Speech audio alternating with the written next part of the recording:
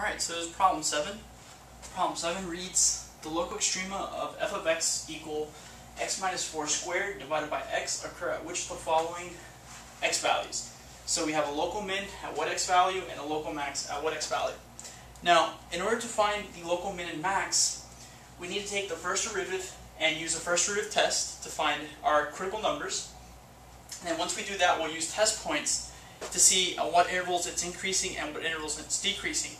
If you have an interval that goes from increasing and then to decreasing, so let's say a 5 was our critical number and we get increasing to decreasing, then we know that at this x value, x equals 5, there is a maximum. Because in order for go to increase to decrease, we need a max point there. Okay? So let's go ahead and take the first derivative and do the first derivative test. So f prime then. So as our function, we're taking the derivative of this. I'll use the quotient rule.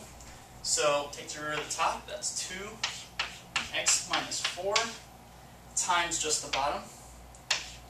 The derivative of x minus 4 is 1, so I'm not putting that. And then minus, take the derivative of the bottom, so that's 1 times just the top. And then divide that by the bottom function squared. So squared. So calculus is done. Now we'll just do some algebra and simplify this. Go ahead, x minus 4 and x minus 4 is here, common term. Factor it out.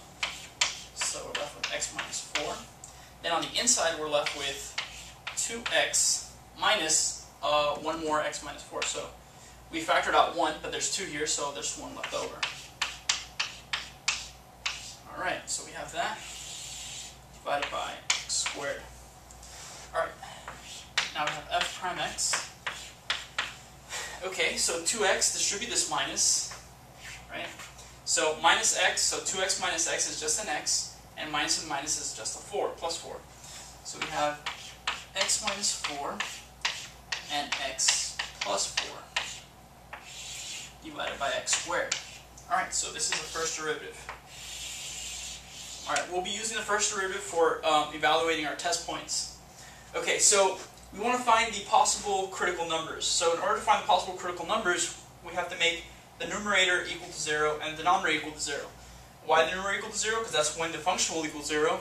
And the denominator equal to 0 because that's when it makes the function undefined. So, possible critical numbers.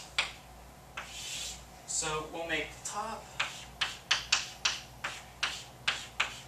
4 equal to 0, and we'll make the bottom equal to 0. Okay, when we do that, we get here that x equals 4, x minus 4 equals 0, that means x equals 4, and here we get that x is equal to minus 4. Set this equal to 0, move 4 over, you get x equal to negative 4.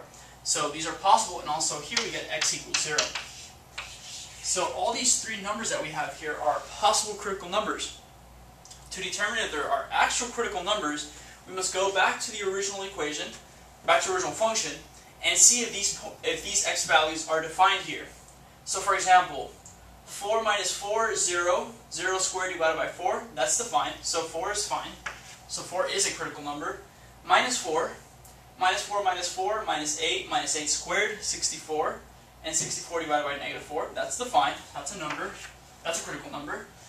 But 0 cannot be plugged in here because we get undefined for the original function. So x equals 0 is not a critical number. However, when we go ahead and draw it on our number line, we have, like for example, what I'm about to do now. So this is a number line. This is for f prime. When I go ahead and plug in my critical numbers in here, so I'll plug in negative 4 and 4.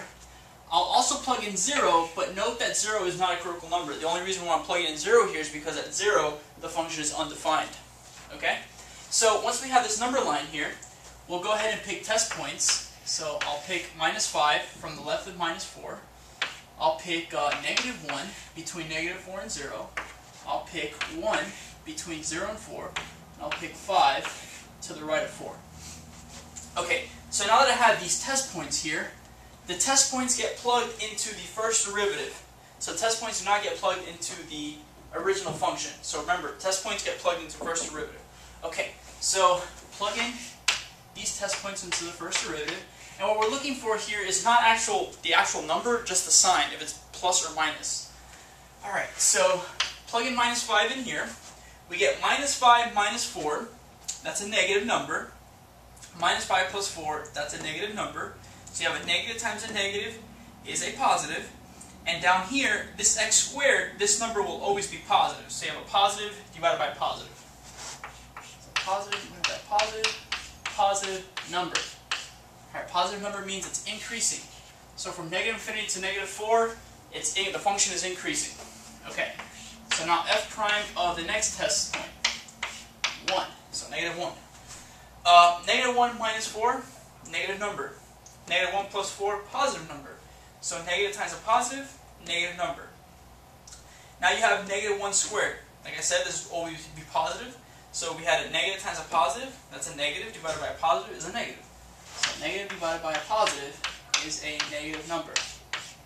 Alright, so we have a negative number. That means that from negative 4 to 0, the function is decreasing. Okay? So now f prime of 1. Okay, so 1. Plug 1 back in here. 1 minus 4, negative number. 1 plus 4, positive number. Negative times positive is negative, and that's positive. So we have, again, negative divided by positive, negative number. So then from 0 to 4, it's also decreasing. Okay, now let's try f prime of 5. Okay, so f prime of 5. What's f prime of 5? Plug it in here, that's positive, positive, and positive. So we have a positive number divided by a positive number, that's a positive number. So that's increasing. So from 4 to infinity, it's increasing. So what do we have here? In order for it to increase and then decrease, the function must be doing something like this. So there's a maximum here at negative 4. And in order for it to decrease and then increase, the function must do something like this, and there must be a minimum there. Okay, so then, local min at x equals 4, and a local max at x equals negative 4.